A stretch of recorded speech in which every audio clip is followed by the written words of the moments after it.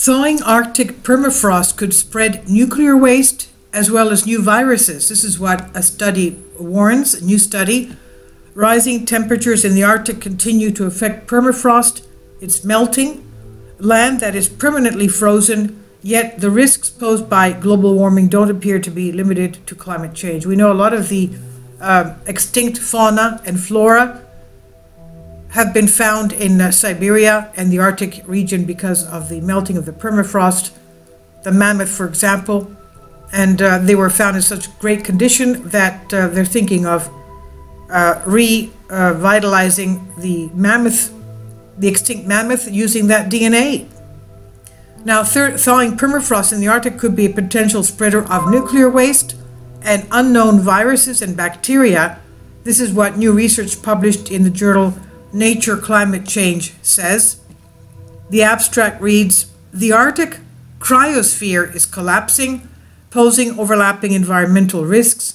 In particular, thawing permafrost threatens to release biological, chemical, and radioactive materials that have been sequestered for tens to hundreds of thousands of years. Moreover, bacteria from the melting permafrost could be resistant to antibiotics," scientists warn.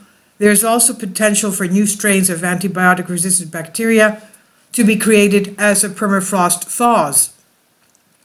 Now, according to this new study, the Arctic has additionally been contaminated by different waste materials left after the mining of natural metal and nuclear weapon tests conducted in the area by the Soviet government in the 20th century.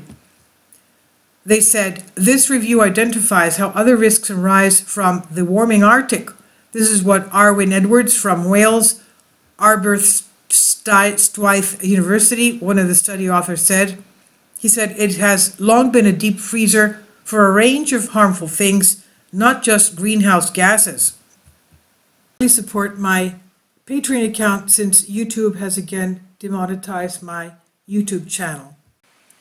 The daily posts are 5 videos daily, and they are totally different from what I have on my YouTube channel.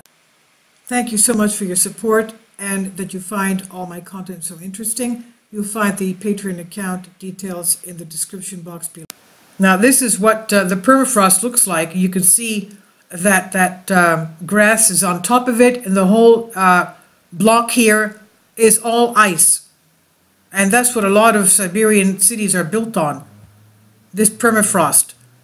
Now, while listing the already known concerns such as climate change, sea levels rising, and greenhouse gas emissions, the scientists pointed out that there may be additional threats coming from the waste materials that are buried in the Arctic's permafrost.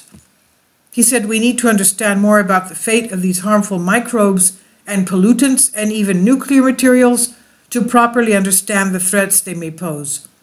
Edwards called on the world leaders to take demonstrable action, not only regarding compliance with the Paris Agreement, an accord aimed at reducing the increase of the global temperature and cut greenhouse gas emissions to zero, but also to funding more research in the Arctic.